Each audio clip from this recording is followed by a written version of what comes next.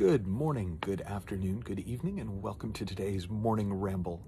And today I wanted to share a sort of a simple metaphor for three levels of feeling.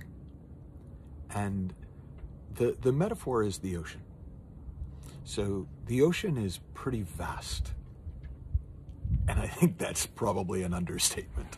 Like the ocean is, I forget whether it's something like 3/4 of the planet is covered by ocean. And on the surface, there are times where the ocean is very calm. And there are times where the ocean is crazy. You know, you've probably seen the same movies as I have about the storms that come in and hurricanes and the incredible tidal waves and things that can happen on the surface of the ocean. But if you dive down under the surface, it's quite calm, and then there are currents that, if you let them, will take you, and fish use those currents to travel. And they have movement, but there's a kind of a calmness to them. They move under the surface, and you can kind of swim in and out of them. And then in the deepest parts of the ocean, there's kind of a profound stillness. The phrase hidden depths comes up. And to my mind, those three sort of levels correspond to the three levels that human beings feel at. So on the surface, we have all our emotionals and our emotional life and all our ups and downs, and sometimes it's really choppy, and sometimes it's like a tidal wave, and sometimes it's quite still and beautiful and peaceful. And we can get obsessed with the state of the surface, with the state of our emotion, with what kind of a mood am I in now? What kind of a mood am I in now? What am I feeling now? What am I feeling now? And we can even use things like meditation to try and smooth the surface, quiet the mind and the feeling.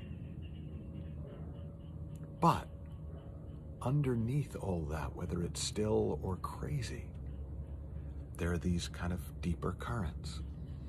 And that's that feeling that we have when we're in flow, when we're being guided, when we're kind of just know what to do as we're doing it, where the feeling is one of being carried, of being lived.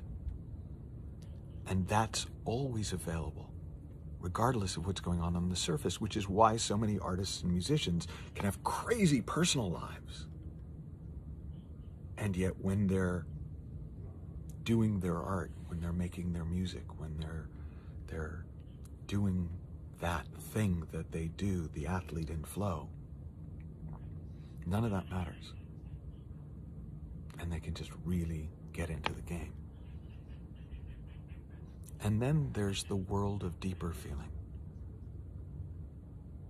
that we touch, that touches us when we get really quiet. It's what I think of as the feeling of spirit. It's the spiritual depths, the hidden depths.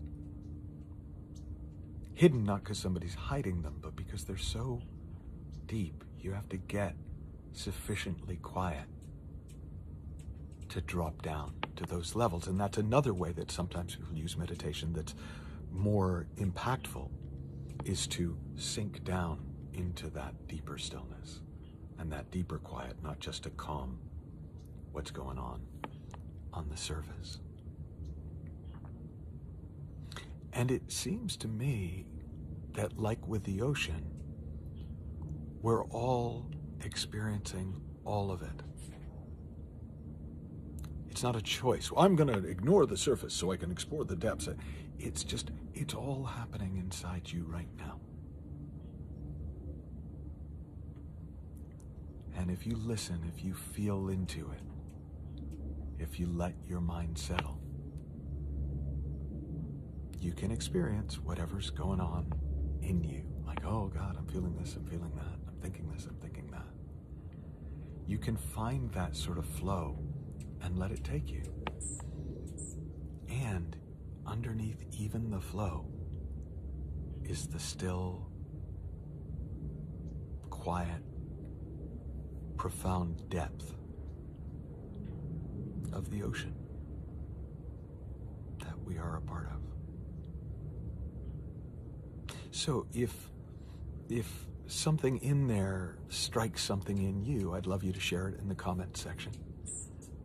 And if nothing else, I just really want to encourage you to kind of spend a bit of time today exploring those levels within yourself and notice what you notice. Have fun, learn heaps, and I'll talk with you soon.